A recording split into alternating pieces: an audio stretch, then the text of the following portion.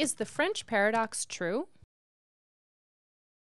Ah, oui, but maybe not for the reasons we thought.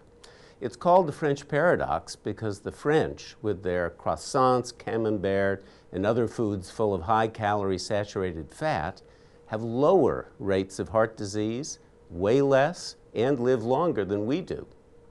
Not long ago, researchers conducted a study that sheds new light on the mystery.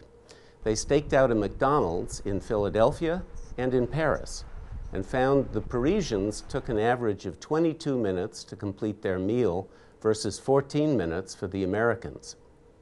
Researchers also compared portion sizes in cookbooks, restaurants, and packaged foods and found that American portions were considerably larger.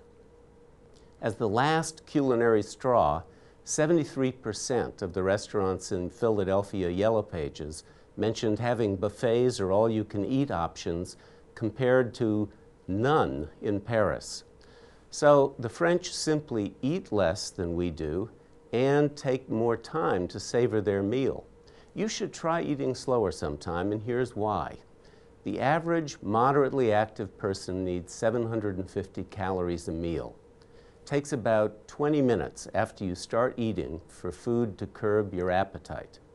A lot of people can put away 3,000 calories in less than 20 minutes and not feel full. But if all you need is 750 calories, and if you take at least 20 minutes to eat that 750 calories, you'll be satisfied after your meal and thinner the next day. From Harvard, I wish you bonne santé.